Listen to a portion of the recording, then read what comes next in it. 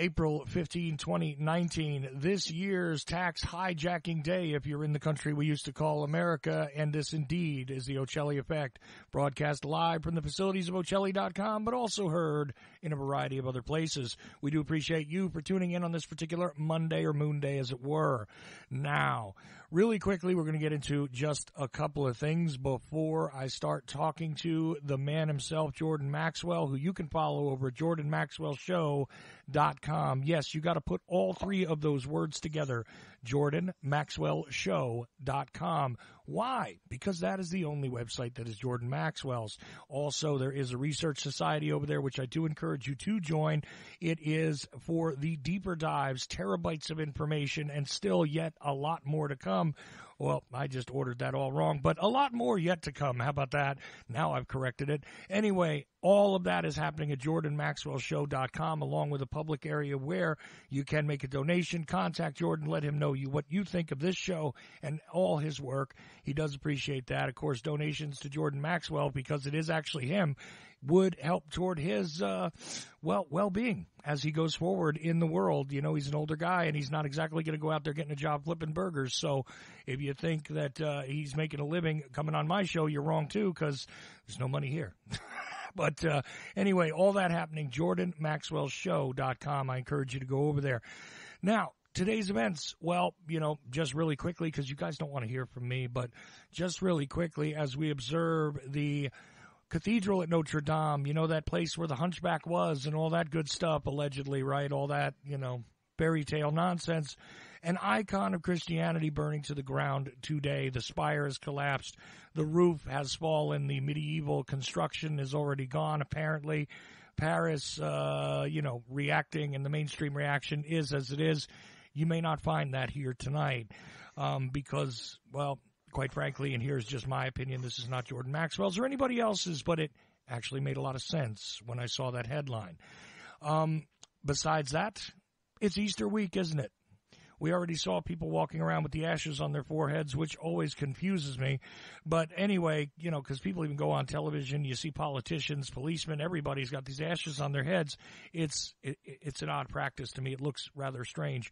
But anyway, I am not a Christian. I've always said that. I believe in source. I believe in definitely the metaphysical world that I don't understand. And I quite frankly know that I am too small of a being to fully reckon with the entirety of the universe. So to understand the nature of a God, that is something I don't try to do. But Jordan Maxwell is with me. And we are continuing the series on religion, and an appropriate week on an appropriate day. And in fact, even if we consider the fact that tax day is happening, and there are so many places that aren't going to be paying taxes. I mean, not just your large corporations that, sell you widgets or poison or whatever that aren't going to pay any taxes as of the deadline today, but religious organizations are also exempt from this automatically. So, hey, a lot of things to consider. Jordan, first thing to consider is, how are you doing tonight? Well, I think okay, and I appreciate your kindness and having me back on, and we'll see how well I'm doing as we go on. But thank you for having me back on again. Well, it's always a pleasure, and I have really appreciated your patience with me continuing this conversation, because it is a conversation. I've watched many of your lectures. I've, obviously seen a lot of videos. I've seen a lot of people use video of you, so on and so forth. And I've mentioned that before. It is an unfortunate fact. Again, JordanMaxwellShow.com is the only website that is Jordan Maxwell's. And if you purchase something from there, make a donation, whatever, that helps Jordan's work one way or another and helps Jordan.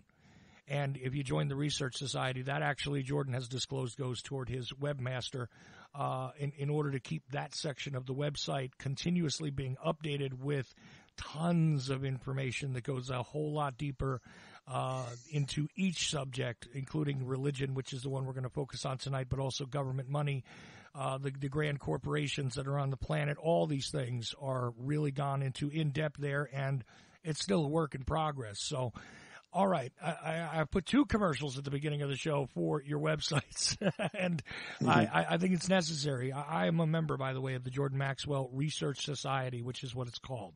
When you go to jordanmaxwellshow.com, there's a big old button there, and you can follow the directions and get in. Anyway, Jordan, it is an interesting week, right? I mean, this is kind of fascinating because the icons are going to come out, and on the store shelves there's bunnies and eggs, and people tell you about the resurrection, the thing that is the cornerstone allegedly of Christianity, really the crucifixion and then the resurrection after 3 days. Seems odd to me because it's at the wrong time of year for when. Well, anyway, Jordan, what do you where would you begin to unpack Easter for somebody who's looking at it through a mainstream lens, but then wants to decode it as you do? Look at, I think we've already talked about this on one of the prior programs, but I think it's actually appropriate because of the time, exactly the week and the time is coming for Easter. I think it is appropriate that maybe we go back over this again. So if people want to hear about the whole astral story of Easter, where it comes from and what it means, I think that it's an appropriate subject we could talk about one more time. Mm-hmm. When we talk about religious belief systems, all of our religious belief systems around the world seem to, especially in the Western world, and it looks like probably all over the world, East and West, a lot of our religious belief systems are based on the actual life of our solar system, because this is where God is supposed to be. Where is God? He's out there. And well, if you look out there, that's the heavens. And so we say that God is in heaven. Yeah, well, the heaven is the sky above you. And so what's going on in the sky above you is affecting life on the earth, as above, so below. And so we are now entering in a particular period, which is called a season. It's not actually a historical monument. It's just a season. But this is what our religion in the Western world is based on, the actual life of our solar system, the sun, the moon, the planets, the stars, etc. All of it's taken place out there in heaven. And so today we are now in an area, a time in which we're going to be celebrating Easter.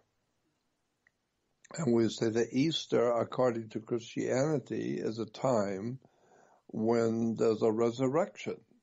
Jesus, we're told, is resurrected at this time of the year. And so everyone, all Christians know about something called an Easter sunrise service, when the Christians go out at 4:30 in the morning and get prepared, bundle themselves up and go out into the wilderness and go out into a mountain top or somewhere and wait for the sun to come up on Easter morning, on sunrise morning. And so it's called an Easter sunrise service. It's actually called a S-U-N, sunrise service.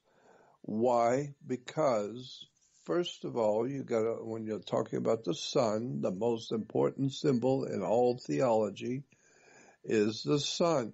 So ask yourself first, who owns the sun? We know that nobody on the earth can actually lay claim to own the sun. Even the people who consider themselves to be gods on the earth, they can't own the sun.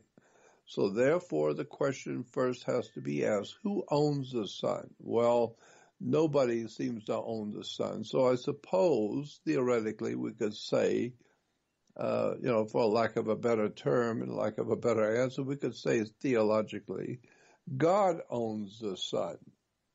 Well, since God owns the sun, it's God's son, and the God's son, we're told in the Bible, is the light of the world. So in Christianity, we know that Jesus is referred to as God's Son, the light of the world. And of course, the sun over your head is the light of the world. It lights the whole earth every 12 hours. And so it's an idea that Jesus is a metaphor for the sun. That's why he's called God's Son, the light of the world, because the sun is the light of the world. And since there is only one Son that God has given us, we don't have four of them. We only have one Son, so it's God's only begotten Son. He's the only one that God has given us. And that's the sun that comes up every morning, that warms the earth up so we could go out and go to work and live and grow plants and grow food, and we can grow.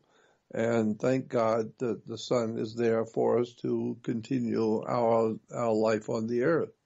This is what the Egyptians were aiming at when they said that God's Son was the light of the world, and that He has given His energy so that we might live. So therefore, God's Son is an energy, a symbol of energy in the universe. And without the sun, the earth would not have any energy at all. We get our energy from the sun. And so the ancient peoples realized that if the sun did not share its light and heat and energy with the earth, it could possibly last forever, because it is a symbol for energy. So it is energy itself. But the sun, since it is energy itself, is actually giving its energy away. Solar system. The sun is providing all the planets and everything else in our solar system with energy. And so obviously energy can run out. And so they realize one day our sun is going to run out of energy. And when it does, the human family on the earth is going to run out with it, because if there's no sun, there's going to get awful cold around on the earth real quick. And it's estimated that in 3 weeks we will be dead, because no sun means total darkness forever and freezing cold and miles of ice over all of us. So you know what it gets like in the winter time, even in North America, when the sun's gone south for the winter. That's why the birds also go south for the winter. They're going down where the sun is. You can stay here and go to work. They go down and go enjoy the sundowns in Rio.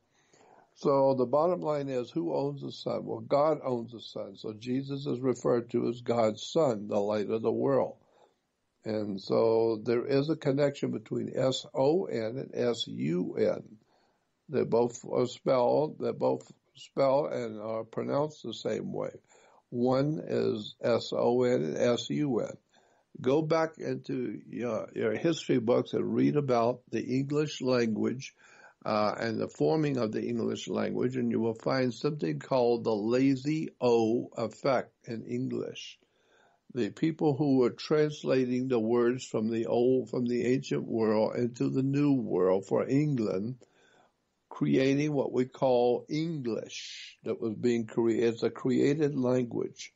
And so the people who were translating all of this into English for us, all the words that are being used around the world, they said that there was something in English called the lazy O effect, meaning that the translators that were giving us and providing for us this English language that they were building, they realized that S-O-N and S-U-N are interchangeable. So they called it the lazy O effect for the sun, which basically meant when you come across the word sun, it doesn't matter. You can spell it S-U-N or S-O-N, whatever makes you happy. Whatever you think of, just use it, S-O-N or S-U-N. It doesn't matter. It means the same thing. So in English, which is called Low German, the English language is referred to scientifically as Low German. Well, in German language, high or low, in the German language, That thing which comes up in the morning, it lights up the world, and it's spelled S-O-N. S-O-N for in German for the sun.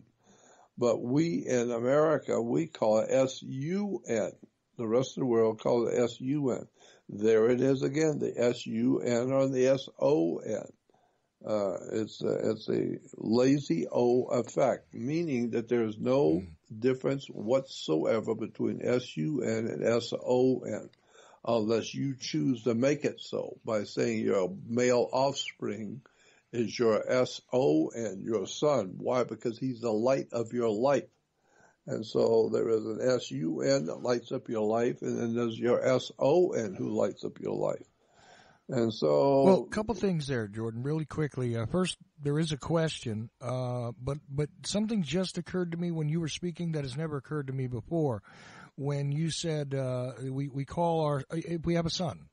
You're a parent, you're a father, you have a son. Yeah, sure, he's the center of your world, but in fact, the entire culture at one point was based on this idea of the first son. Right? Of course. Everything rested with the first son. The true legacy, the inheritance, even today in law, or what's allegedly law, okay? Yeah.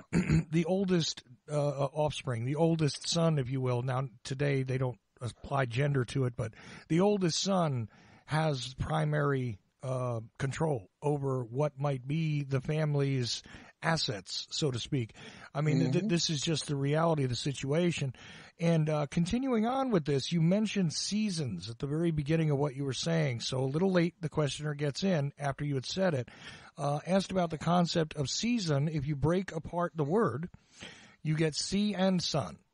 And why is that? Because, let's see, the exact question here. I will read it. Sorry, Jordan, it takes me a few seconds to focus my eyes and to pull it up again. But season. Okay, does this have to do with the phrase children of the sea? In other words, the sea fed all people at one time. And is this a direct reason why they talk about the seasons? Because the seasons were moved by the weather, and so were the fish, and so was the way of life. This is a question I have for Jordan, and I'm not sure how to ask it. Okay, there's the whole text. Yeah, well, go ahead. The very word season implies a 3-month period of time in the life of our sun each year. So for 3 months it's in spring, for 3 months it's in summer, 3 months it's in fall, and then of course in winter. And so there's 12 signs of the zodiac assigned to the 12 months of the year. And so God's Son is the light of the world. Well, of course, the God's Son is the light of the world, but that's what we say about Jesus. He's God's Son, and he's the light of the world. Well, it's a metaphor. The whole story in the New Testament is a metaphor. It's a symbolic story telling you the life of that round globe that comes up in the morning that lights up the world. It's so important to life on the earth that without the sun, there wouldn't be any life on the earth. And so it's the single most important feature of life on the earth is our sun. Thank God we've got a sun. And it's the only one. We don't have 6 of them, so we only have one sun that God has given us. So theoretically, we're talking spiritual subjects here. So God has given us his only begotten Son. There's only one here. And so it's his only begotten Son. And he is the light of the world. And so Jesus is a metaphor or a symbolic metaphor for the sun. And this is why Christians go out on Easter morning and go out and face the east at 4:30 in the morning before the sun comes up, and they're waiting for the sun to rise, because the word on the Bible says God's Son is our risen Savior. Well, of course it's your risen Savior. It rises every morning about 5:15. So the sun is your risen Savior, and it is your Savior, because if it don't rise, we're dead. Nothing's going to grow on the earth, and we're going to freeze over if the sun doesn't come up every morning, if it's not your risen Savior. So once you understand that the whole of the New Testament story of Jesus is a metaphor. It's a symbolic story telling you about the life of the heavens over our earth. From our earth, mankind has asked for incredible questions about life. All through our life on this earth for thousands of years, the great wise men of the different empires have asked the same questions. And so, since the answers are not forthcoming, mankind has had to sit and think about those questions and answer them themselves. So we have answered our own question about how does the world work, and where does life come from, and where did we come from, and where do we go when we leave this world? And how did we get here? Well, you got here because you're alive, because you have energy, and you wouldn't have any energy if it wasn't for the sun. So God's Son created all things. Yeah, the sun creates all matter, because you can translate energy into matter and matter back into energy. So the scripture says without Jesus, nothing came into the world and nothing was created without him. What it's saying is that without the sun, there would be no energy to create anything. No life in the universe, no life in our solar system, period. So it's all based on the sun. And the sun, obviously, as I said before, is one of the most important symbols in the heavens for divine presence in man's life, is the sun, because it comes up every morning. It is your risen Savior. He's our risen Savior. Right. And the reason why is because if he wasn't there, we'd freeze over and we'd all be gone real soon. Well, and scientific fact, like you said, nothing at all would ever grow on the planet as well. I mean, it's just that's all there is to it. There would be nothing here without the sun. There'd be nothing here on this planet, period. Right. It would be totally dark in our universe. And on all other planets, there would be no light anywhere. Because all the planets in our solar system all enjoy whatever life there may be on that planet. If there's any plants or anything on any of the planets or on the moon or anywhere, if there is, they're getting energy to live from the sun. Right. Absolutely true. Now, really quickly here, I did put out a message on Twitter for people if they wanted to ask questions, and we do encourage listeners to ask questions during the live show in the live chat room at Ocelli.com as well. Another one came in, but I'm going to hold that off and just remind people that you can actually participate in the show and ask questions relevant to the discussion.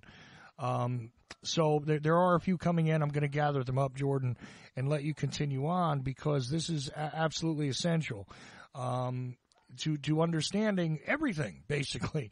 This idea that the solar Messiah, the solar Savior, there's a lot of different phrases people have used to describe this. And again, Jesus is not the only literary character to share these elemental commonalities with other solar messiahs, so to speak. I know the word messiah has a particular meaning, but I don't have a good word. What would be another good word for that outside of Savior, Messiah? In the Hebrew, I think they would say Mashiach. Yep. But either way, all of these things, they are similar to, a template that has continued to be utilized throughout organized religion ever since there were records of organized religion, essentially, right? Precisely, absolutely. And in organized religions are basically telling you the story of life in our solar system. Life within the solar system is being recorded and talked about and explained in what we call the New Testament, or in the Bible. So that the Bible is actually a retelling of an ancient story that was developed many thousands and thousands of years ago. Mankind asked questions about life, and since there wasn't anybody coming to tell him, men began to put together ideas about how things happen and why they happened the way they did and where life came from. And so they began putting together a story for themselves. so that they could answer their children when the children asked, where did we come from? The humans could tell them that God created us. Well, what does that mean? They don't know what it means. They just know that that's what we say. So they were developing ideas for themselves and putting together whole churches and whole political and social movements we call churches and synagogues to promote these ideas that men have come up with. And so they came up with the idea that the sun was the center of our world. It's the center of our whole world. Without the sun, we wouldn't have a world. And so the New Testament is a story which is referred to as the greatest story ever told. Why is it referred to as the greatest story ever told? Because it's the only story that has ever been told about anything in life in our solar system. It's the oldest story ever heard by anyone. It goes back to way before Egypt. It goes back into India, to ancient India. All the ideas that have come from the ancient world, what we talk about today, we use today, the terms and the words all came from the prehistoric and ancient world. And so you need to understand the religion of India and then the religion of the Egyptians and the Persians and the Russians and the Romans and as the Europeans, and God knows it just keeps going back and further into history. But the basic story of the New Testament today in the Bible that supposedly the Christian churches are representing is Jesus. Jesus is a metaphor for the Son. There was no man who actually walked the earth who was called Jesus. There is the idea that the Son was given to us by God. So it's God's Son. And God's Son is the light of the world. And of course, the Son is the light of the world. And the Son has always done battle with an evil brother in heaven. The evil brother was the devil. And so Jesus has always been at war with the devil. And the devil is simply taking the word evil and putting a D in front of it. It becomes devil. And you take an O out of the word good, becomes God. God is good and the devil is evil. We're just using words and terms that have been developed for us called English. And so the story of the New Testament, story of Jesus, is retelling the most ancient story ever told. That's why the Bible is called the greatest story ever told. It is the greatest story because it's the only one. The Son is our Redeemer, our Savior, and because it's giving its energy to the earth continually, 24 hours a day, it's causing life to exist on the earth. Because without his life, the story in the Bible is that Jesus gave his life so that we humans might live. We might live forever. No, we won't live forever, but there will always be forever life on the earth because of the sun. As long as the sun comes up every morning, there's going to be insects and animals and people, and God knows what else is going to be able to be born on this earth. But there will always be life on the earth of some kind as long as that sun comes up. Man may have blown himself up, but there will be insects that will still be alive and animals that will still be alive. So therefore, the sun is giving his life so that you might live. He's giving his energy so that you might have energy to live. God's Son has died for you. He's dying because he's giving away his energy. And eventually, one day, he will give it all up and he'll be gone. So God's Son is giving his life so that you might live. And now you get into the idea that the Son has 4 different lives in this setting, in this solar system. We have 4 different times when the Son is prominent in our belief system. 4 different seasons. This is why you have in the Bible, you have the first 4 books of the New Testament, Matthew, Mark, Luke, and John. Why 4 Gospels? Because there's only 4 seasons. And all 4 seasons are telling you the story of God's Son, the light of the world, our risen Savior. So you have 4 Gospels, Matthew, Mark, Luke, and John, representing spring, summer, autumn, winter. And now when you go back to the picture, I think it was Da Vinci, I believe it was Da Vinci that painted the Last Supper, where it shows Jesus at the table and the 12 apostles are around him. It's called the Last Supper. Right. A lot of people don't realize what the Last Supper is. The Last Supper is the last Passover meal in Judaism.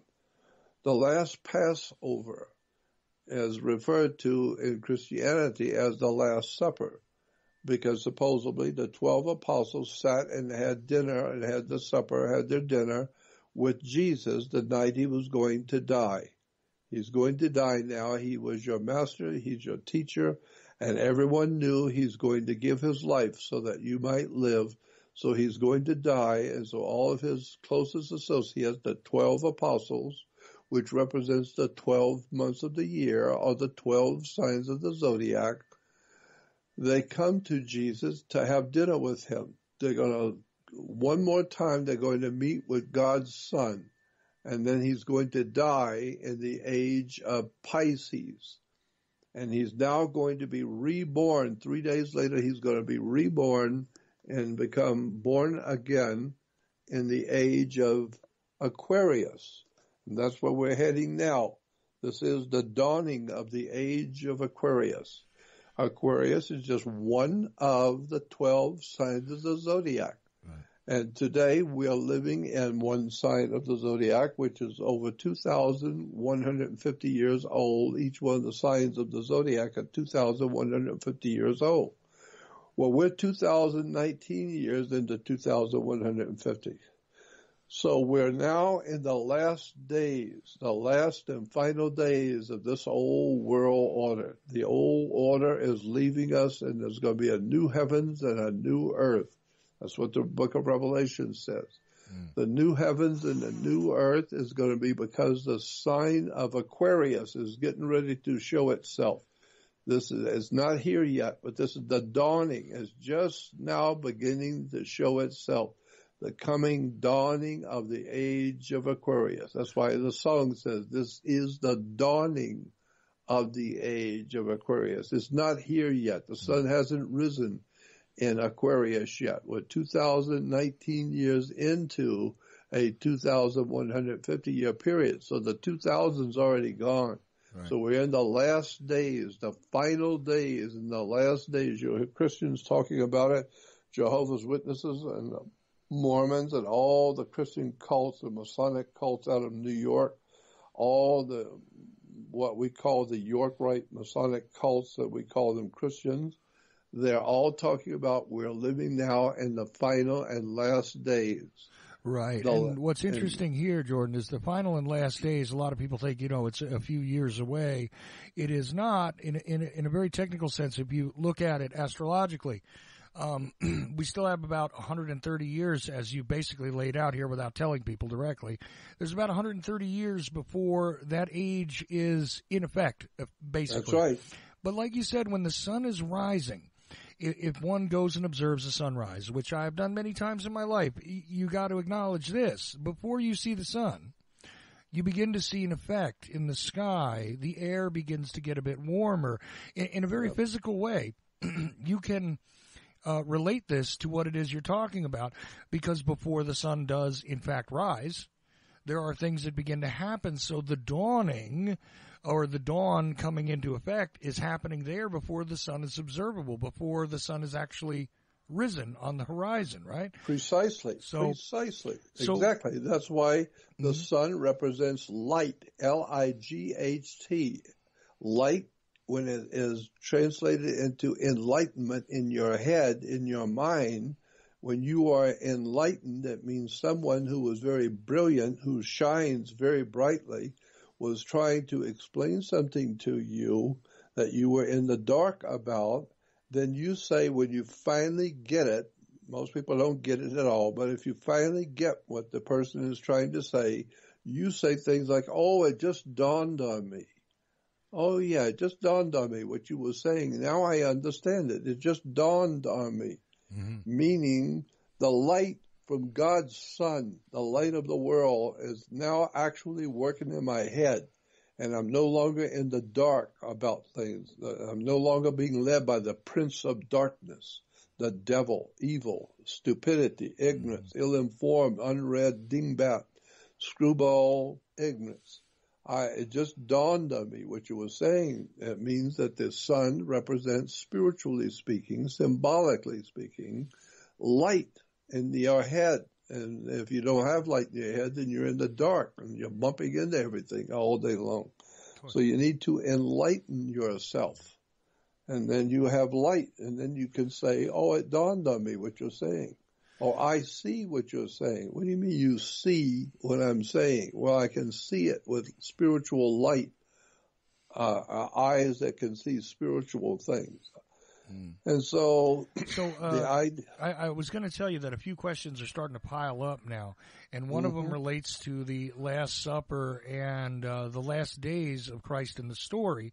So I'm going to enter that one here first. So these might be out of order, guys, for you sending in questions, but I'm going to bring them up when they're relevant, and you can still do that either on Twitter or at Ocelli.com in the chat room if you like. And Jordan has happily responded to every single question that has been asked throughout this series of now 22 episodes. So let's get to it really quickly here. They're asking, well, let me just read it directly. The betrayal of Christ and this concept of Judas selling him out for 30 pieces of silver. Right. Numerology is a big part of magic with a K. And I am asking Jordan if he knows what the significance of the 30 pieces of silver would be. And what does Judas really have to do with the story as the betrayer? Now, I know that we have covered this before, Jordan, a little bit. But maybe you could put it in context with the Last Supper, the fact that this was a Passover. Absolutely. Yeah, go ahead. The Jews will tell you, Jews in the Jewish religion, you have the story of the Passover. And the Jews will tell you that the Passover is one of the most important religious celebrations in the whole year is the Passover. Very important. Why? Because it's the beginning of spring.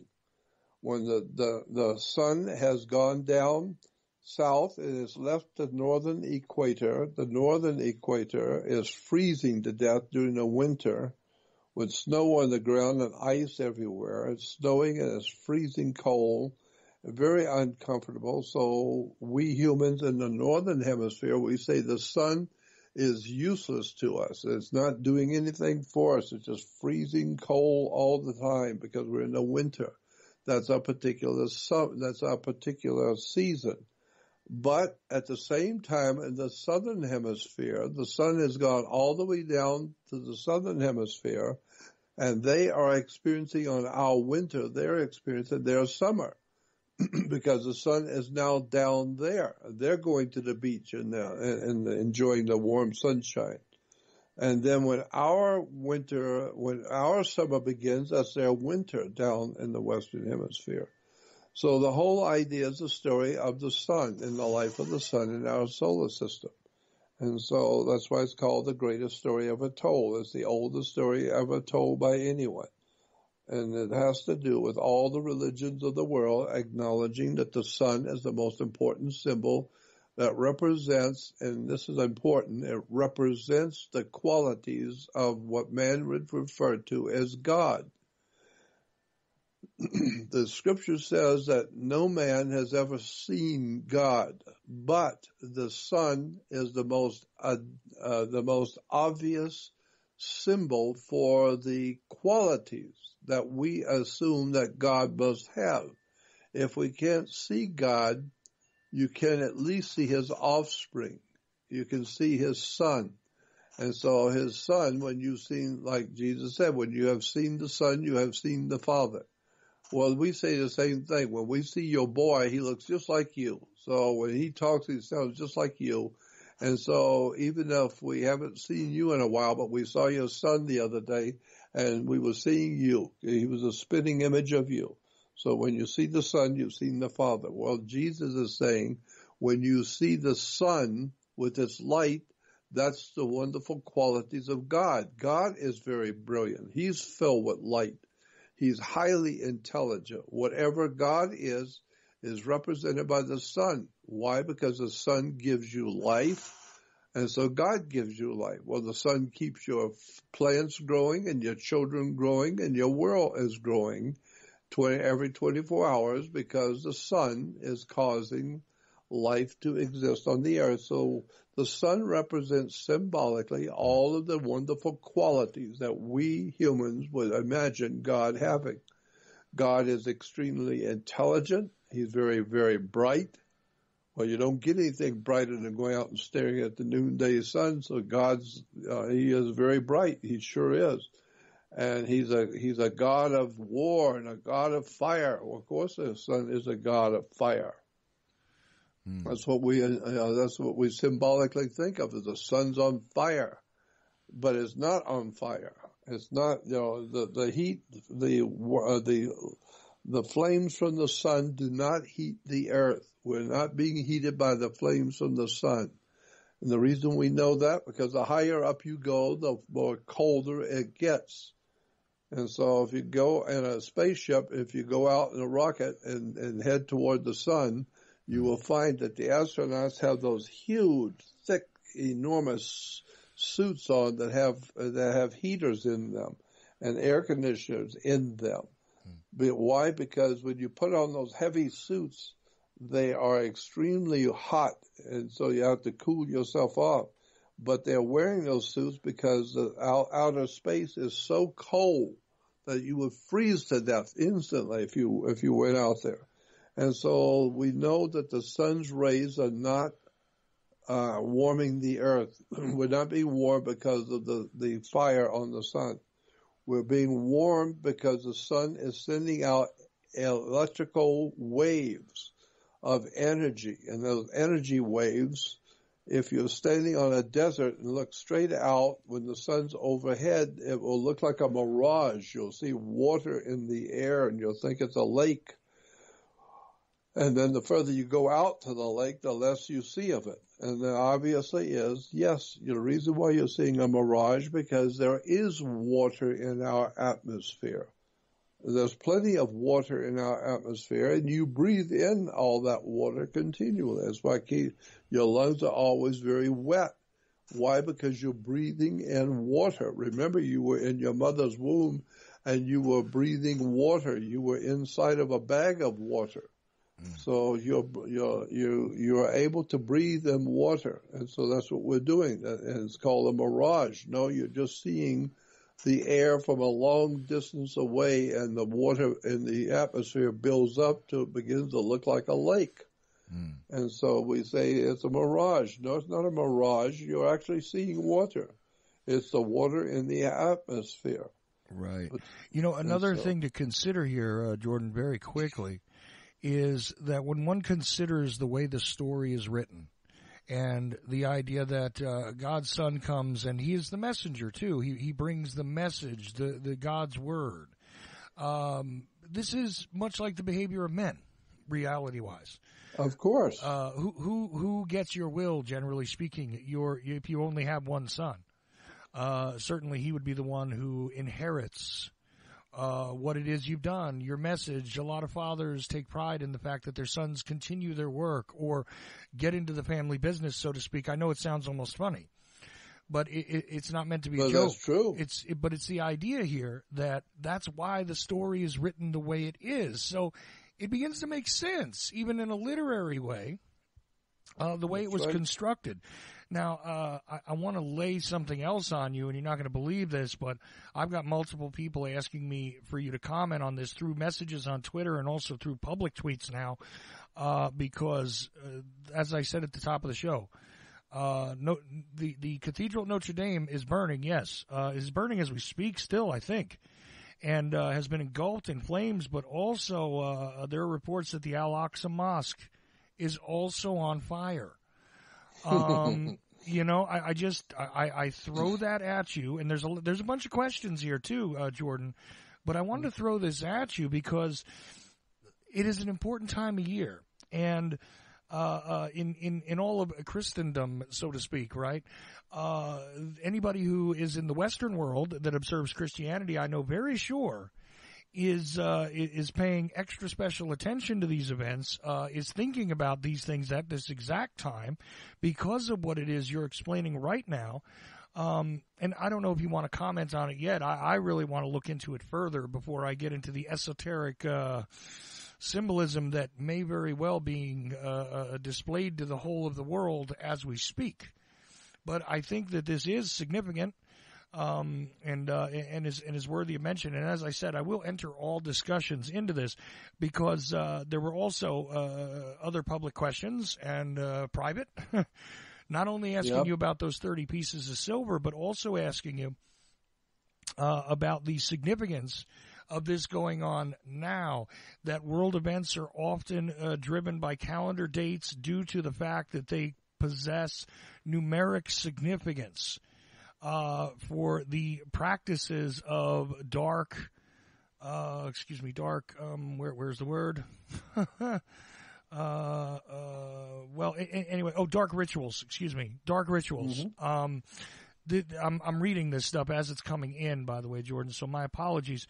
But either way, this is what is on the mind of the people listening to you right now. And so I bring it to you to address it. I think it's extremely relevant when you're talking about what you're talking about. It indeed is.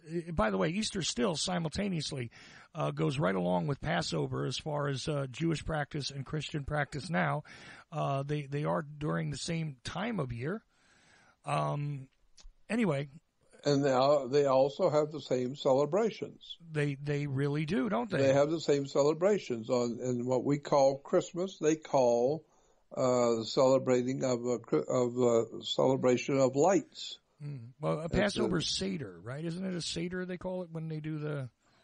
All I know is that in mid to late December in Judaism, you have something called the Festival of Lights. Right. Light. That's exactly why. And Christmas, all the people who decorate their home for Christmas always have what? Lights. They always light up the Christmas tree. It's a festival of lights. And then the Jews call it the Festival of Lights. Of course it's a festival of lights. It's a festival of the stars, the planets in the heavens, God's Son, the light of the world, and the stars in the heavens. It's really a very big story, this astrotheology study. And it takes for years for you to study this subject of astrotheology and the ancient religions of the prehistoric world. But once you finally get it, then you can say, oh, now I see what's being said. For the first time, now I understand what Judaism is, where it came from, what Christianity actually is. And now I know for the first time what I'm talking about when I'm talking about Jesus in the Bible. It's a story that's encoded. Right. It's a symbolic encoded story. But even what's publicly observable is encoded, because you mentioned the Christmas lights, right? And we're getting down to the last 10 minutes of this hour, and I promise I'm going to keep my mouth a lot more shut during the second hour, except to bring the questions forward to Jordan. I wasn't promising that to you, Jordan. I'm promising that to the listeners who are probably sick of hearing from me and want to hear from you more. The fact is... Yeah, but I appreciate your helping out and helping to clarify things. Well, listen, all I'm here to do is facilitate this, and I'm doing my best. But it's a broad topic and not easy for everyone to tackle or to begin to illustrate for anyone. But anyway, another thing that is publicly observable, and here's what starts to emerge, is the synchronicity and the symbolism that is contained on multiple levels. See, these practices and icons, they continue to repeat and to echo in various ways. You talked about the Festival of Lights. Well, of course, what do we do, though? We put those lights on a tree if we're in Western Christian civilization, or just Western civilization, because now it's even beyond people that are religious necessarily. It's just a cultural thing. That's right. Putting lights on a tree, it almost reminds me of that whole burning bush concept, doesn't it? See, you're thinking. Now you're thinking. Yep. But that's the point of this, is that it goes in so many directions. It's not as though there is a simple, look, here's the ABC answer. See, there's double A's and double B's and double C's and triples.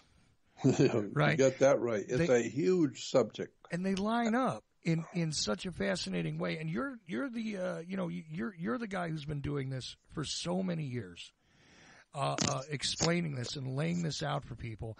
And I just want to say, that again, I don't say it often enough, but it's been a real privilege to be able to even facilitate this. This very, very interesting and very large series, which I hope you guys are downloading, getting. I'm putting it out publicly everywhere that I can. And as per Jordan's request, I don't put every show up on YouTube, but as per Jordan's request, every one of these shows ends up on YouTube. That's just the way it is. There's a little delay on it, for the YouTube listener, but you want to go get it, you go get it from us directly. You want to right. fumble through the wild world of YouTube. It might take you a little while, but it's okay. Either way, I put it out every single place I can. And why? Because even though we've done 44 hours, we're not even remotely close to complete about this story. No, Jordan has a whole lot more to say. And I advise you, before I give Jordan the last word on this hour, I advise you, the listener, to go over to jordanmaxwellshow.com and join the Research Society. Why? Because this subject, along with everything else that interlocks with it, okay, I want you to understand that phrase. These are all interlocking subjects. When it comes to the monetary system, when it comes to governments in general, when it comes to the, quote, law, end quote, when it comes to the way governments behave, when it comes to the way international organizations and organisms, if you will, behave, all of these things are studied in depth in the Research Society. And if you go to jordanmaxwellshow.com, you can join it for a one-time fee and get a lifetime membership. I have one.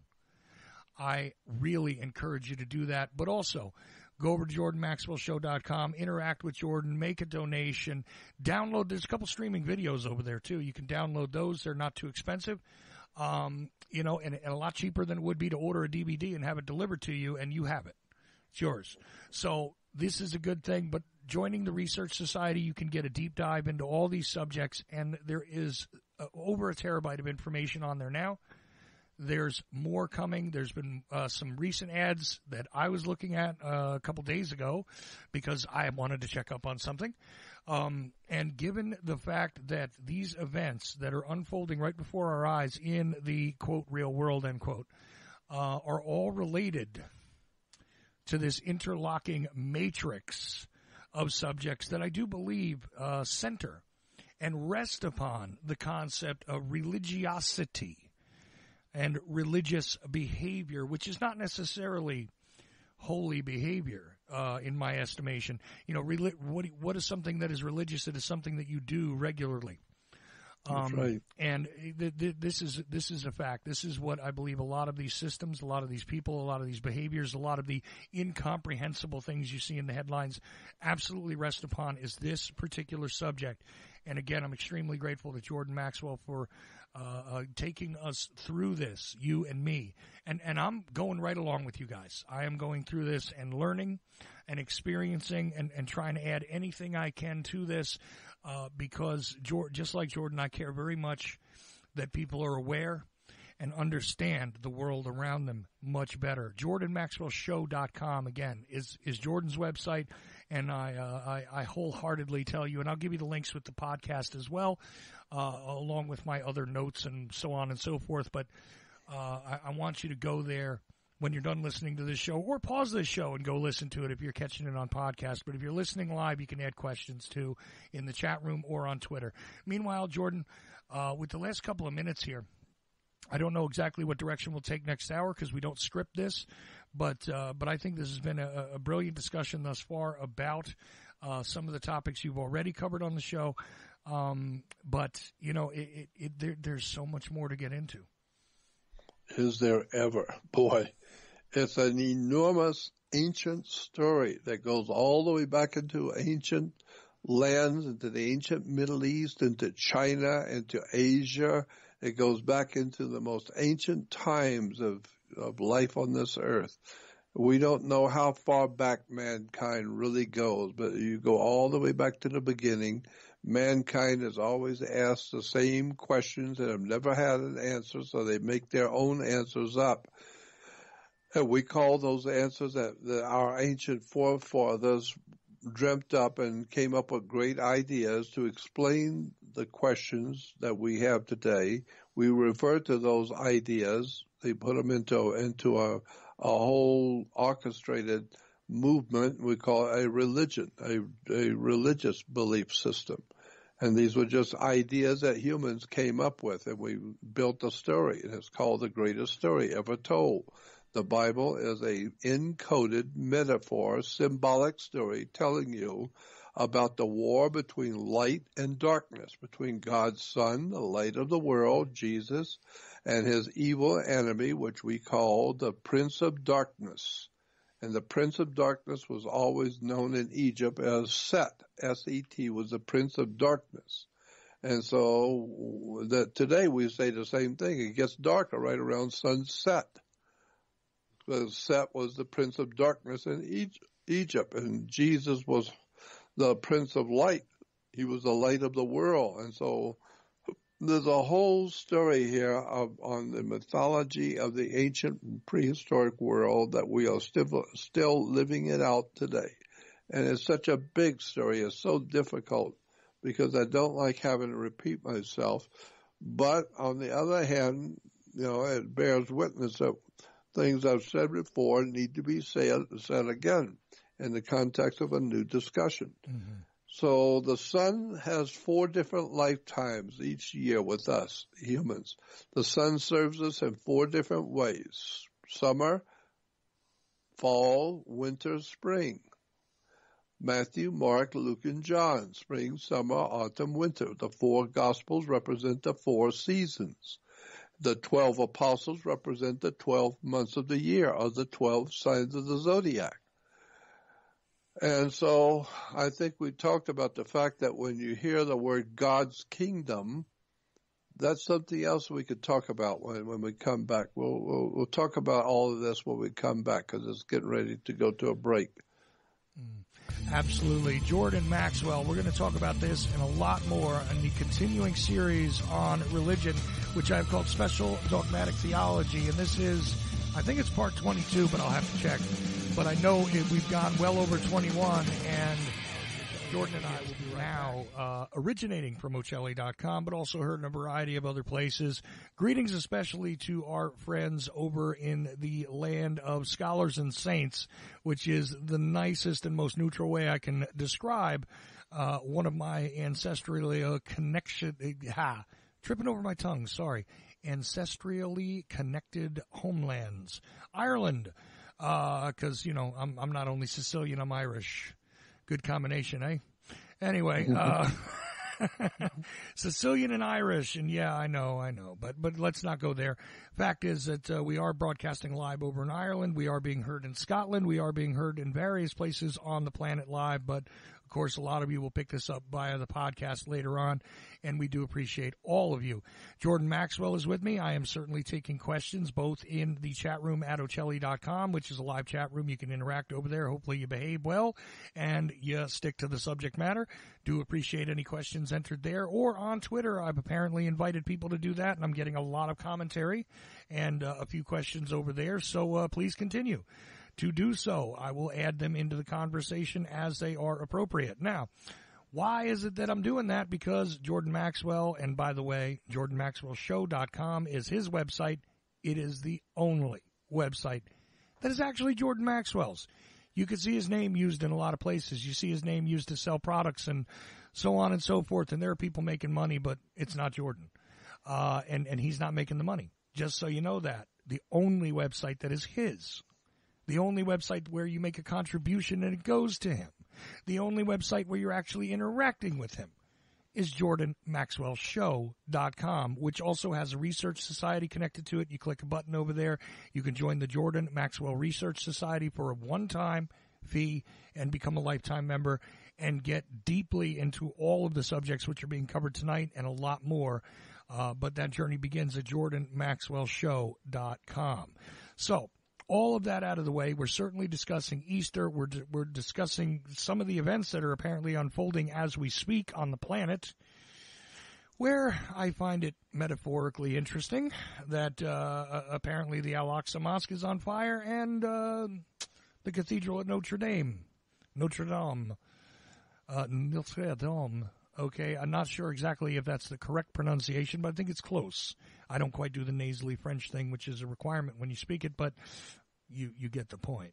Anyway, this is going on, plus a lot of other things, and it is that season, the holiday season, so to speak, but this is for Easter. And, well, a lot of things are happening, and we started talking about that to begin with. So, Jordan, before we get started again, I'm going to bring in a couple of questions here. One of them is about what you're seeing and the symbolism in it, which is also connected to another question. So we'll just put it all together. Super Trader asks about the rituals. Super Trader is a Twitter handle, by the way. Super Trader asks, do you believe that the practice of magic by the elites and people in the Pentagon has something to do with them attempting to contact dark entities to achieve their goals? Now, I reworded that question a little bit because it was a little choppy the way it was worded, but effectively, the people in power, are they utilizing black magic, and magic with a K, by the way, in order to attempt to achieve their goals? Do you think that that is a reality, first of all? And next, in that symbology, in that symbolic ritualism that takes place, another question is here regarding the numbers, and do you think it is a mistake that this is precisely the day that there is a fire in Paris? Does it not seem coincidental that it is, well, you mentioned the same things I do here, and this is Taylor, which I believe Taylor is a female. So the female Taylor asks, do you think that the fact that it is tax day in America, it is the Easter week, it is after Palm Sunday, but before Easter Sunday, that this is all why someone would burn intentionally? And, well, see, intentionally is a tough word, guys. How are Jordan and I to know if something was intentionally done? I wouldn't want to make that accusation, but about the symbolism that's going on, because, first of all, I have no one to accuse, no evidence, but does it hint at, is it your opinion that it would make sense that this is happening at this time, that if someone did have an intent to make a point, how about that, that they would do it at this particular time? So those two questions I combine, and sorry for the long-windedness there, Jordan, but I wanted to fairly combine the two questions for you and just hand it to you. So go ahead. I think there's no doubt in my mind whatsoever that the powerful people that run this planet are continually in conversation, working directly with the occult powers. The demonic depravity going on the earth is evidence that there is some sort of an occult secret societies that are continually trying to monitor the powers that be in the spirit world, and Hollywood's making movies about it continually, like The Exorcist. And there's a lot of demonism and devil worship going on around the world, demonism that doesn't even present itself as devil worship. People who actually believe that what they're doing is they're doing something religious, have no idea in the world what they're actually involved in is religions based on the worship of demons and devils and spirits that they cannot see. And since most people can't see spirits, they don't believe they're there, and they don't give any credence to it. But the fact of the matter is, the world that we live in is being guided by, and the destiny of the human family is being guided by spiritual entities that we cannot see. And they seem to be very, very evil because of by the fruits you should know them. Look at the fruitage of the spirit world that we live in today, and look at the world that we have to live in, because of it. With the drugs and alcoholism and violence and hatreds and the continuation of selling drugs around the world. All of these big drug companies and big drug dealers in Central and South America, with their billions of dollars they're making on illicit drugs, they would not be making that kind of money if it wasn't that America was buying the drugs. We're the ones who are at fault for the drug cartels because we're buying all the drugs from the Medellin cartel, from these Cali, cartels, and so you can't blame them. They're just supplying a demand. But in America, we love the drugs. We're buying them. We can't get enough. We want to mainline. Why? Because Americans have lost their jobs. They've lost their country. They've lost their freedom. They've lost their production capacity. They've lost everything. They've lost their freedom. They've lost everything. And now there's only one thing left to lose, and that's their mind. And now America is in the process of losing its mind. And so, getting back to our subject of astrotheology, the ancient story of the world we live in relation to the heavens above our solar system. The sun is let's start like where we did last time. Let me start over by saying, to understand what's going on right now with our celebrations in the world we live in, just know that the sun in the northern hemisphere on the first day of summer is as high in the northern hemisphere as it's going to go. On the first day of summer, it's not going to go any further north. It's stopped. And that's as high as it's going to go in the northern hemispheres on the first day of summer. So therefore, he's what we call God's son, the light of the world. He is really hot. We say that because he's very, very impressive. He's really hot. But then 90 degrees later on a circle, you count 90 minutes later, or 90 degrees, or 90 days.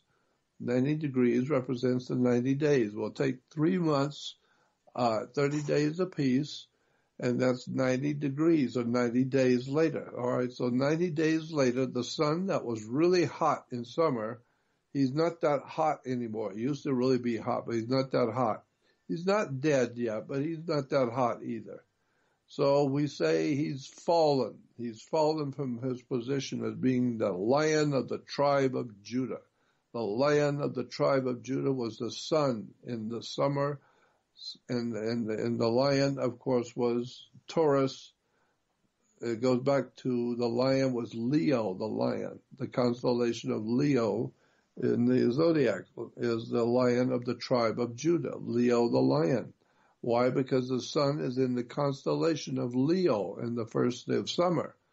And summer is always associated with the lion of the tribe of Judah.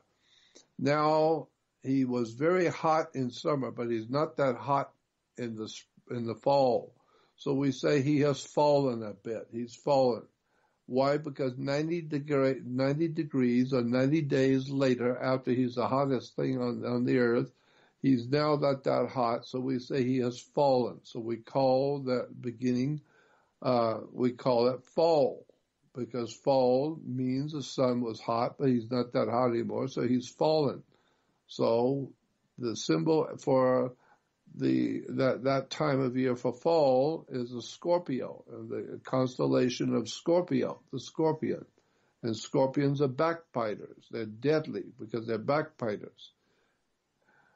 And so in the Middle East, when a scorpion bites you, it leaves on your skin a cut, and there's 2 cuts on your skin. When a scorpion bites you in the Middle East, there's 2 single cuts on your skin. And those 2 cuts together look exactly like a pair of human lips. This is why they say when you have been bitten by a scorpion in the Middle East, they just gave you the kiss of death. The scorpions now kissed you off because you're going to die if a scorpion has bitten you in the Middle East and left two holes in your skin that look like 2 human lips. So there's the kiss of death. And so now we know that God's Son, the light of the world, our risen Savior, he's really hot in summer, but now he's falling. And so now in the autumn, he's falling. And so one of the 12 signs of the zodiac was Scorpio. And Scorpio, if you go back into the ancient records in Christianity, go back to the ancient Vatican records back in the 5th and 6th century, they talk about the 12th apostle, the apostle Judas, represented Scorpio. He was a backbiter. He was a killer. He went behind your back and turned you in. So he was a backbiter. And so he represents the beginning of fall. So therefore, Jesus was a lion of the tribe of Judah. He was really hot for a while until he was betrayed.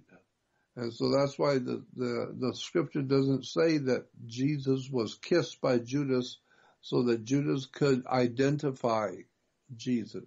No, you don't need to identify Jesus. Everybody in the world knew who he was. Even the Caesars of Rome knew who Jesus was. If he was around at all, everybody would know who he was. And they'd know where he is. So why did Judas go out and kiss Jesus? It doesn't say he kissed him to identify. Everybody knew who he was. He didn't live in a city like Chicago. He just lived in a little small town in the Middle East, we're told. And therefore, there had been no difficulty at all trying to find Jesus. He just lived in a little small town. It'd take you half an hour to walk across town. And Jesus lived there in the Middle East. So therefore, Judas did not kiss Jesus to identify. It says actually in the scripture, Jesus was kissed by Judas to betray him. Not identify, but to betray. Meaning that the sun, who was really hot in summer, has now finally hit fall, and now fall is going to betray God's Son, the light of the world, and he's going to die. He's been given the kiss of death and sent down south. That he is going to die down south in the southern hemisphere. And so to us here in the northern hemisphere, we say that the sun is gone. He's dead to us. He may be helpful to somebody down south, but he's not of any value to us. We're freezing to death up here. And so the sun goes down, and on December 21st, on December 21st, it's the official beginning of winter. So it's called the winter solstice. That's another time. Now winter has begun for us officially on December 21, which means on December 21, down southern hemisphere, officially summer has began for them. But our winter has begun for the northern hemisphere on December 21. And the sun has gone all the way down to the southern hemisphere, and it stops. It doesn't go any lower than the 21st of December. It's called the winter solstice. But the sun was going south, but it stops at December 21 and does not go any further south. And so we say that God's Son died for 3 days, because for 3 days, the 22nd, 23rd, and 24th, on December, down south, December 22, 23, and 24, the sun rises on the exact same degree. And it doesn't go any further south. It doesn't come back north either. So for 3 days, it rises in the same place. And so the pendulum has stopped, and now it's getting ready to swing backwards again.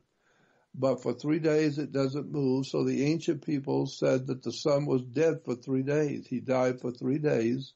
And if you're down in Rio, if you've ever been down to Brazil and down to South America, you will know that in the southern skies of the earth, in the southern skies down there, on December 24th, 25th, there is a star system in the sky in the south, down there in South America.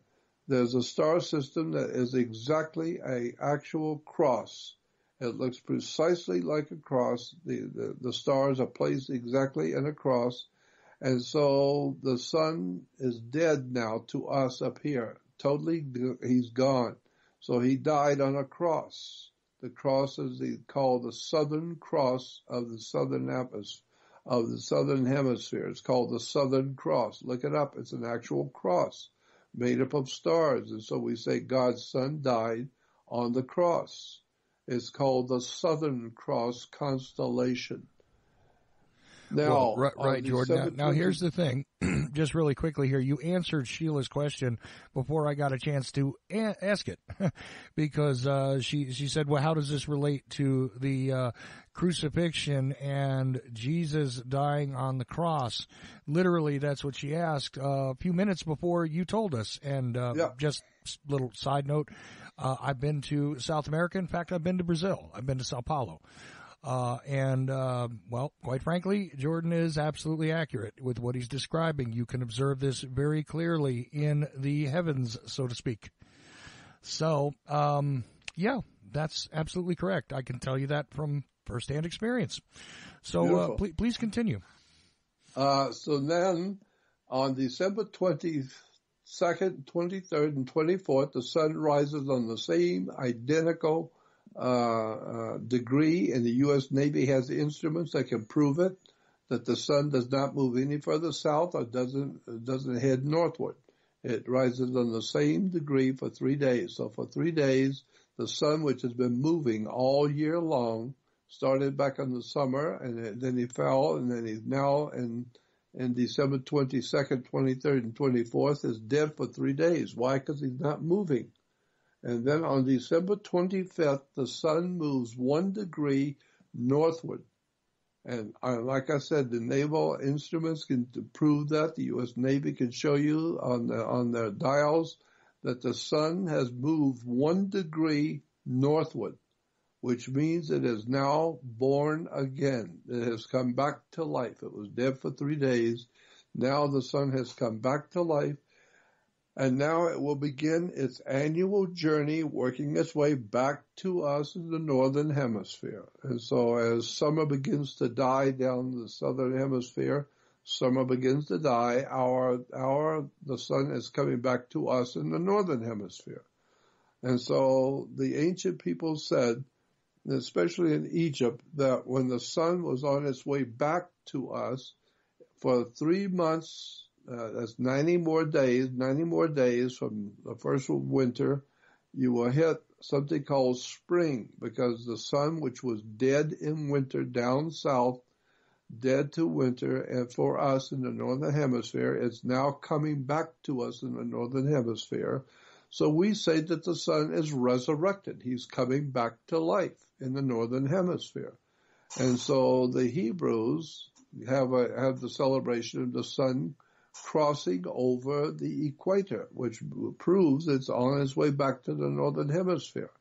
And so they call that celebration of the sun coming back to us to bring life back to the northern hemisphere. The Jews call it the Passover.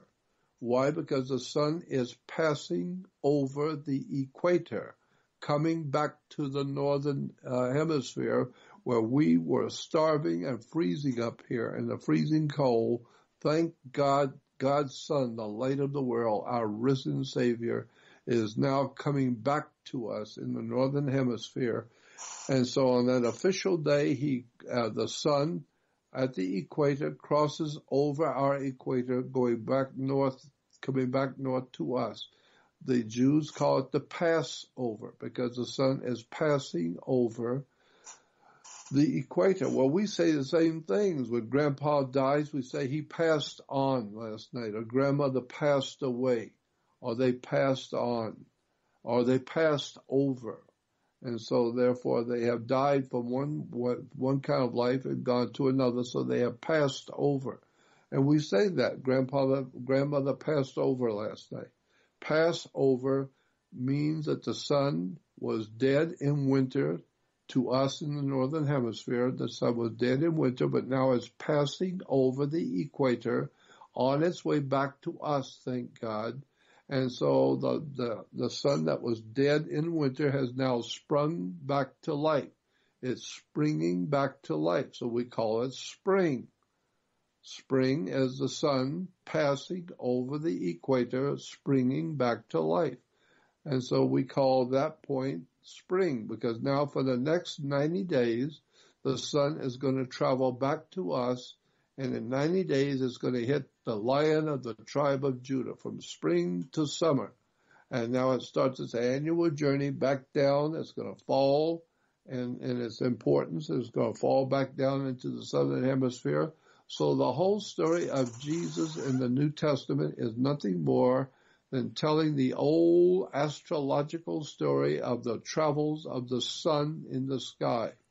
He's born in the constellation of Leo, the Lion King. Disney makes a movie about the Lion King. That's the story in the Bible of the sun worship. The sun in the ancient world was called the lion.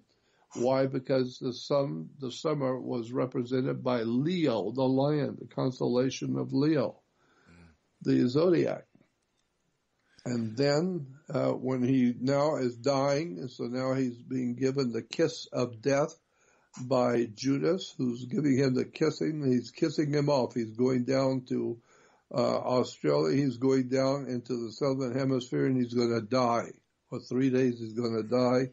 And thank God, though, on the 25th of December, he moves 1 degree northward, which thank God that tells us he's not going to stay dead. He's coming back to life. So now he's being born again. And therefore, that's why Christians all over the world worship God's Son, the light of the world, and his resurrection is on December 25th, is when he's born. Mm-hmm. That's why today in the Western world, you see on the day of December 25th, Christians will put on their doors at their homes, Christians will put on their doors Christmas wreath. A wreath is on the door. Why do you have a Christmas wreath? You've seen Christmas wreaths. They're everywhere. They're made out of holly, and they're made out of the wood of a holly tree, made out of Hollywood. They have Christmas wreaths. Right. A wreath in the ancient world always represented a death in the family. And that's why you will see in the national holidays when the president is laying a wreath of roses on a burial, is because the wreath always represented someone has died. Well, God's Son died for 3 days, so that's why you have a Christmas wreath on your door, because God's Son has died. But thank God, the Son has now been resurrected, and he comes back to life. He's been born again, and now the Son will slowly but surely, over the next 90 days, work its way back into the northern hemisphere, and officially will cross over the equator, and it's called the crossover. He crosses over the equator, and is referred to by the Jews and the ancient peoples as the Passover. The sun has passed over the equator, and now he's coming back to lodge himself into the constellation of Leo, the Lion of the tribe of Judah, and he's going to be hot again.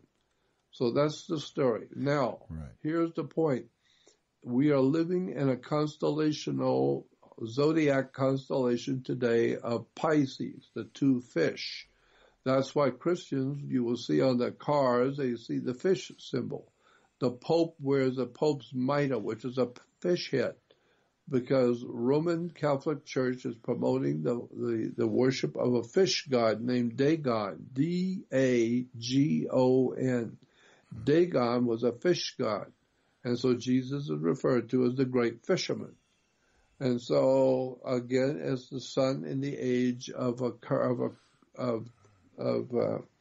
Aquarius is going to be the age that the sun is getting ready to go into. This is the dawning of the age of Aquarius. But right now we're in Pisces, and Pisces is the symbol of two fish. And so we're living right now in the age of the two fish, but there's going to come a day, there will come a day for sure, when you're going to officially, on that 24-hour day, you will officially left the age of Pisces, and the next morning will be officially the first day of the age of Aquarius. Right, that must happen. Right, which we talked about, being about 130 years from now, approximately. I mean, It's something like that, yeah. Right in about there. And that's the interesting thing, too, is you can see it in the symbology because there's a common appearance of this Jesus fish, I call it, all the time. And you see it on the back of people's cars and sometimes in jewelry and clothing and things like this. And it says Jesus saves, and there's this fish symbol. Well, it does relate to the age, first of all. Secondly, the hints of it are also in the story because what did Jesus use to feed the masses? 2 fish and 2 loaves of bread, which is interesting, too, because, well, if you get into the meaning of the word Bethlehem, this is the house of bread. So, there's a lot of things that cross over. Again, like I said, echoing and continuing to expand this overlapping synchronicity and repetition of the symbols. Now, with that being said, there is a couple of quick questions here I want to get to because we're in the last half hour already, believe it or not, Jordan. And so I want to enter these, and they may seem a little disconnected, but as per usual, I bring them into the conversation. These might be the last questions of the night, not sure. But here we go. First of all, somebody commented, and it's a long comment, about the fact that my birthday was 8 days ago. And they asked that... and by the way, my birthday's fallen on Easter once for some reason that I recall. But anyway, my birthday's April 7th. But that's neither here nor there. Although I have read that some scholars have claimed that the crucifixion of Christ occurred on April 7th. That's and the only odd thing. I don't share a significant birthday with too many interesting people except maybe Alan Dulles. But anyway, what does Jordan think about the significance of birthdays? He's talked a lot about the death of the risen son. What about the birth, and where is that mentioned? That is question number 1. Question number 2, when we boil it down, is about the Pope. Here we go again, because you did mention the Pope just now, talking about the mitre, and we've covered Dagon before. In fact, I gave you guys extra pictures that are renditions of what Dagon might have appeared to be, and to me, he looks a lot like the Kraken or a sea serpent, but anyway, maybe that's got something to do with it. Again, synchronicity between the religions and the pantheons. So... now let's get into this question, which is an ugly, ugly question, and I hate even fielding this, but let's do it anyway. Pope Benedict recently came out with a statement regarding the Catholic sex scandal. Well, scandal, you say one? Anyway, I laugh at that. I'm sorry. Catholic sex scandal. Relating it to it being the fault of earlier popes. Pope Francis has made some interesting statements with the burning of Notre Dame, with the burning of Notre Dame and a lot of the things that are happening right now, and the fact that Jordan has mentioned that a lot of big changes and reckonings are going to be had when it comes to organized religion on a previous show. Does Jordan think that that all of this is making sense as it is happening, and does he have anything to say about the fact that one pope is trying to blame another pope, and the current pope is claiming that there's nothing can be done about this, as Chuck noted on an earlier show? Okay, sorry, that's the whole question, Jordan, and I know it's a little choppy, but this is the way they wrote them. So there you go. You have the 2 questions about the significance of birthdays and the birth of the Son as opposed to the death of the Son. Is there anything that you have to say about that? And also, is there anything you have to say about the Pope's revelations and the current series of events that seems to be unfolding at this particular time that this person also feels that you predicted? So yeah, well, I'm just telling you that this is exactly what's going to happen, because when you go into a church, into a Christian church today, you will see, in mainline Christianity, you will see a man hanging on a cross, supposedly Jesus Christ hanging on the cross. And actual fact of the matter is, no, it's the sun that dies on the cross of the zodiac. It dies on the cross in the southern hemisphere. It's called the Southern Cross constellation. It's one of the constellations in the southern hemisphere. And so you need to understand that, no, what we're talking about is astrology, the astrological outworking of the sun and the planets in our solar system is the basis for the New Testament. The New Testament is nothing more than the astro-theological story, or what we call astrology. That's what it is all telling you all about. God's Son was in heaven.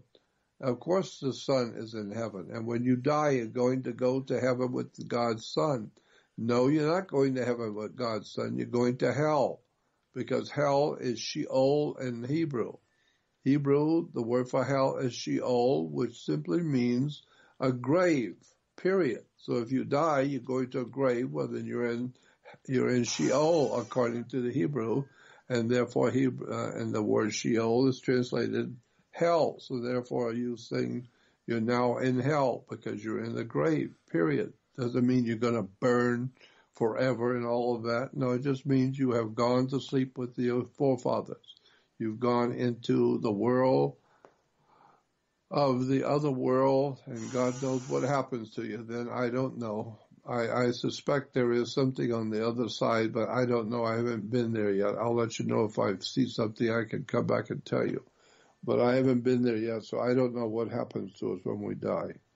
But I'm just telling you what we're experiencing every day. For one thing, there was no man on a cross in early Christianity. For the first 600 years of Christianity, till about the 6th century, there was no man on a cross in any church in the world today. No Christian church had pictures of a man on a cross. Nothing, none of that ever happened. The man on the cross was put there during about the 600th year after Christianity was founded.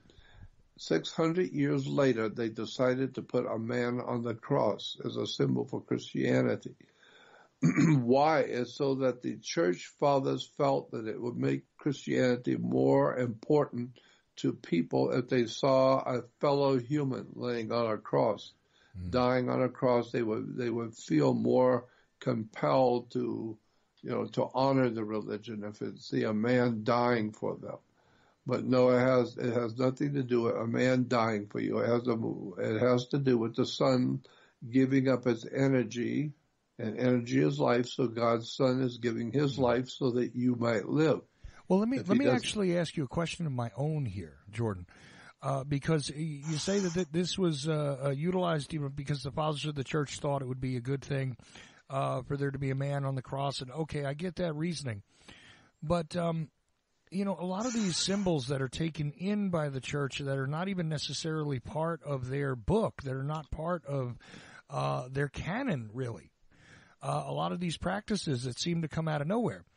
Yep. Some of them, I believe, and this is something you can correct me on, but it seems as though they took in some elements of pre-existing religions in order to make their practices appear, well, more familiar to people, I think, to make it more acceptable while they were spreading Christianity. You know that's true. Absolutely true. All the reference books in the world tell you that. All the big, thick reference books in the Bible, seminaries, all tell you that's exactly what happened.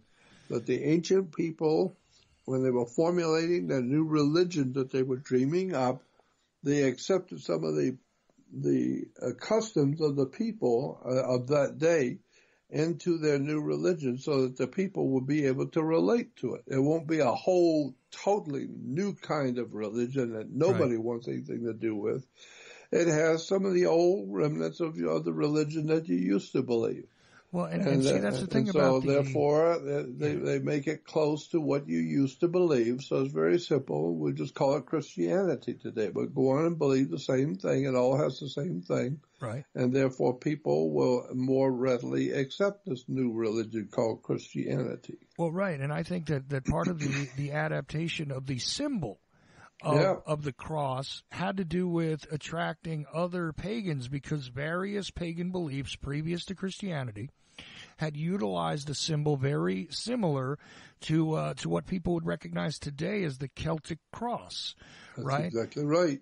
And the Celtic cross, yes, there's a lot of symbolism built into that because there's a lot of interesting artwork that is of a particular style, and we see this in places like Ireland and Scotland, prominently displayed as symbols of Christianity. But what they don't recognize is that this pre-existed Christianity. A lot of people don't recognize. I'm not saying you, Jordan, but a lot of people don't recognize that they are literally adhering to older pagan customs by utilizing this very thing. And what were pagans utilizing this symbol for? Exactly the same thing you just explained, which is that they were observers of the sky. They utilized, the zodiac, if you will, in order to understand the world around them. It told them how the seasons were going. It told them what time of year it was so they could plant things or move to a different place or store their food, so on and so forth. There's a very practical reason, not just that it encompassed these elements just randomly, but I mean, there's also practical reasoning behind it. Just like most things, if it serves more than one purpose, it's definitely a whole lot more valuable. So to attract the pagans who had other practices locally, because there were certain pagan practices that were only localized to particular areas in Europe and in other places. There were literally gods, in quotes, that resided only in a particular swamp, only in a particular forest, only in a particular, and they were thought to be gods by, and pagan, by the way, just so we get very clear on this. When you use the word pagan, in a lot of cases, what you're talking about is the common folk, the common That's people. right. It is not about evil. It is not about, the demonic. No. Pagan, it goes back to a word, Right. and it goes back to the Roman Empire. When Caesar accepted Christianity as a state religion, it became very fashionable that if you wanted to be in with Caesar and you wanted to be in with the in crowd in Rome, then you would accept this new religion that Caesar would now profess to believe, called Christianity, with the cross in the sky and the sun on the cross. And so if you really want to be somebody in government and in Rome, you now accept a new religion because everybody is doing it. Caesar is now proclaiming himself a Christian. So if you got any brains at all and you want to stay in business, you want to be in with the in crowd, then you accept the new religion called Christianity. But in doing so, all of the millions of people in the empire that were out in the hitherlands, out in the other countries around the Mediterranean that were not in Rome, hanging out with Caesar and all the in crowd, they were just called the regular people. The regular people, ordinary people, farmers and people, shoemakers and whatever they were living in the empire, but they weren't part of the in crowd like you were. Right. And so therefore the people on the in crowd, they were the new Christians. Why? Because Caesar is a Christian, and now I'm going to be a Christian because of it. But the people, the regular people, were referred to in Latin as pagans. Pagans simply meant the poor working class people of the countries all around the world.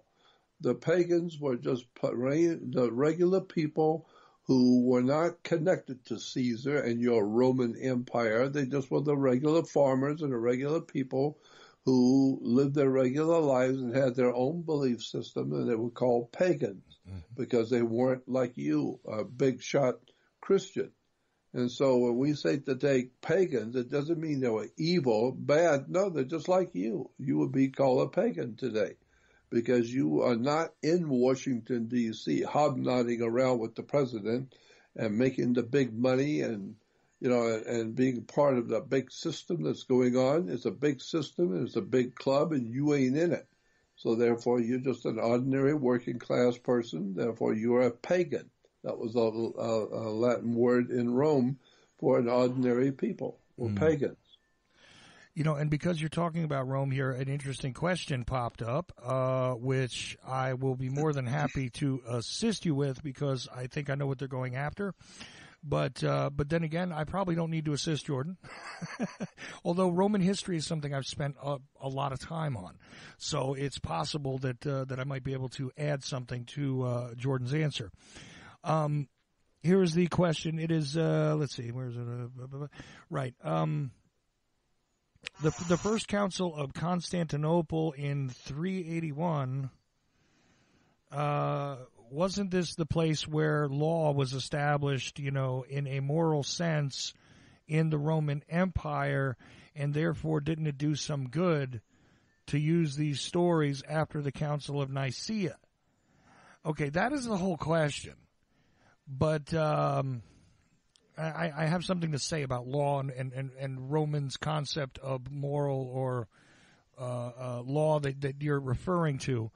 And it's got nothing to do with Constantine. But anyway, go ahead, Jordan, if you have anything that you'd like to answer on that. Well, I don't. There's a lot of unanswered questions about that period of time in Rome with its laws. Mm-hmm. We know that Roman law was very, very difficult. There's a very harsh reality. Rome's laws were very harsh and cruel.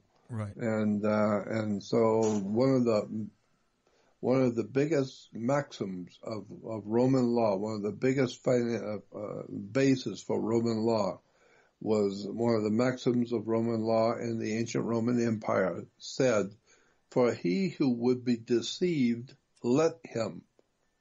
So Roman law basically meant if you're so ignorant that you don't know how to read and you don't understand law and you don't understand what law is, and you're just being deceived. So if you're going to be deceived, you want to be deceived.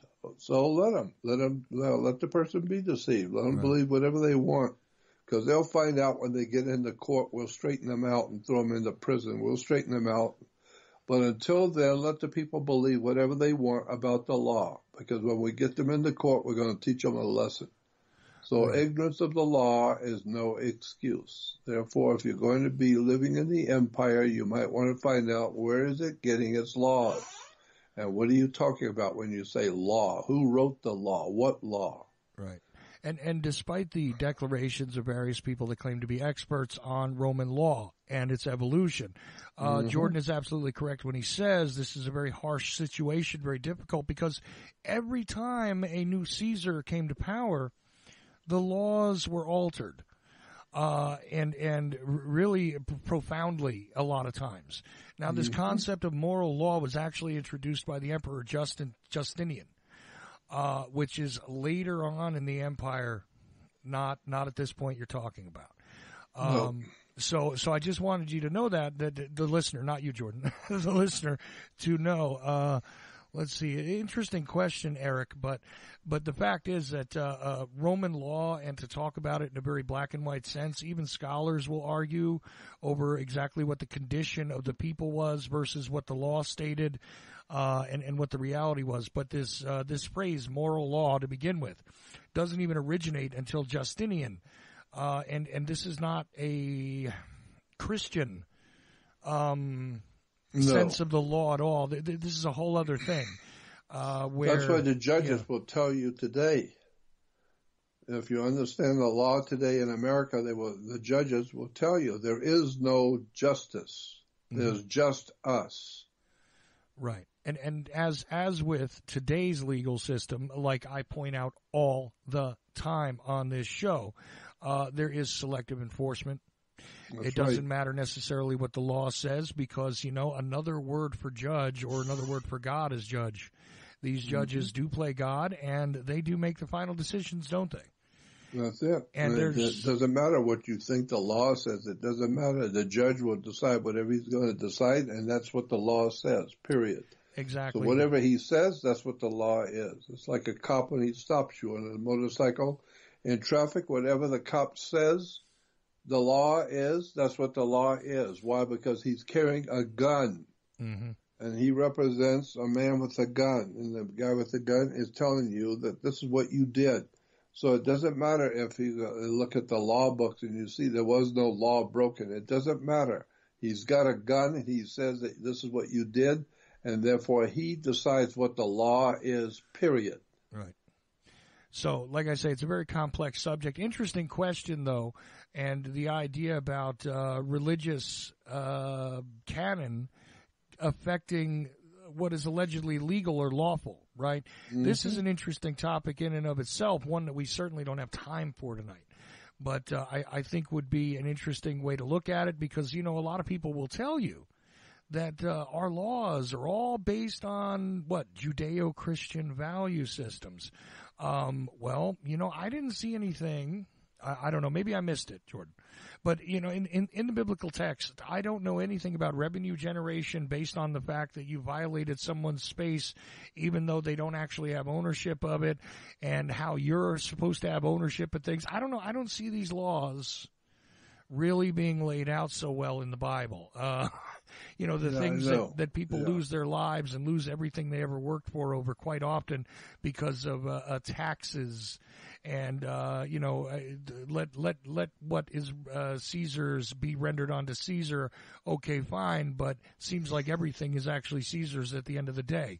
So, including you, the listener. Right. There's no doubt about it. But either way, Jordan, we're almost out of time, and I think that these were relative and interesting questions. I think it was good to revisit the concept of what's actually happening in the heavens. The last question of the evening, actually, because I will enter one more, is about the fact that we are in April. So, it is at that calendar time of the year that this is being represented in a religious sense in general. And the fact is that when you're talking about the sun resting on the cross, which it does, that happens in January.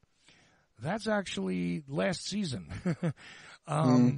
Why is it that we're doing this now is the direct question. Why is it that the celebration of this happens in spring, in short, if you wouldn't mind, and then after that we're going to have to close out because that's the end of 2 hours. But really, I appreciate you taking the time to do this, and please, if you could explain why it is that we're doing this seemingly an entire season late compared to when it actually happens in the heavens, so to speak.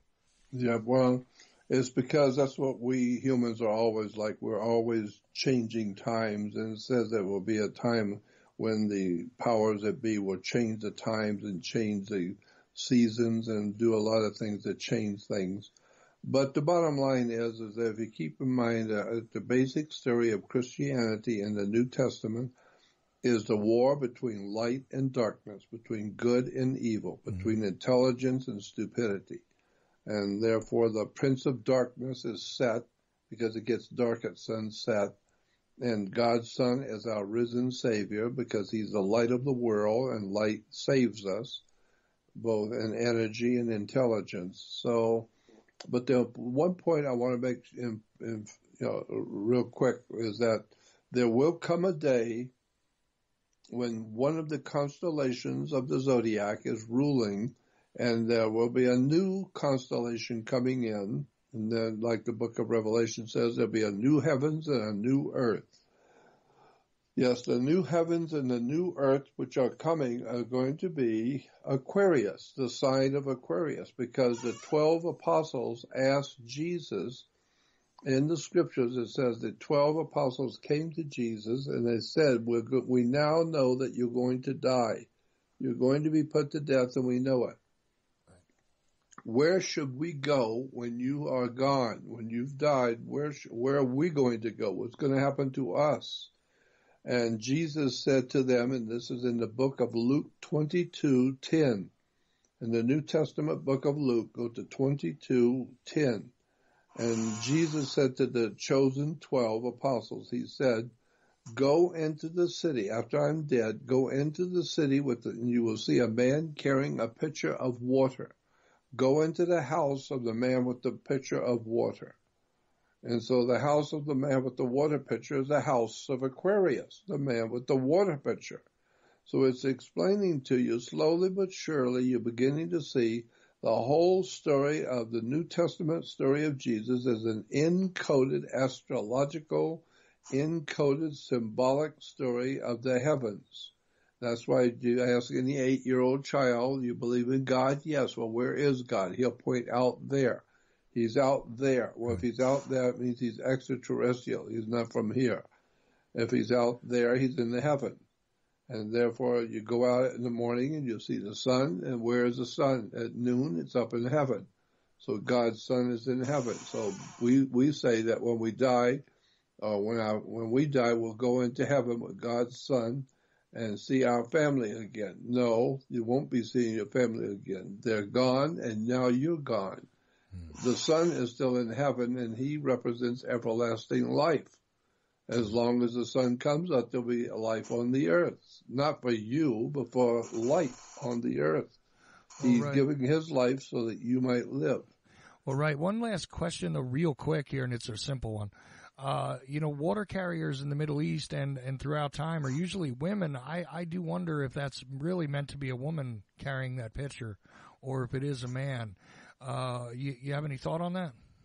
Well, we know that nowhere in the Middle East ever did men carry water. All the Bible reference works and encyclopedias will tell you. Right. Men would never, ever be caught carrying a pitcher of water. That was beneath a man. He would never do that. Carrying water was a woman's job, period. It was established and it's done.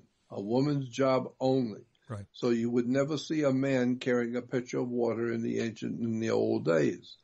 And so that's why Jesus is telling you it's an astrological symbol.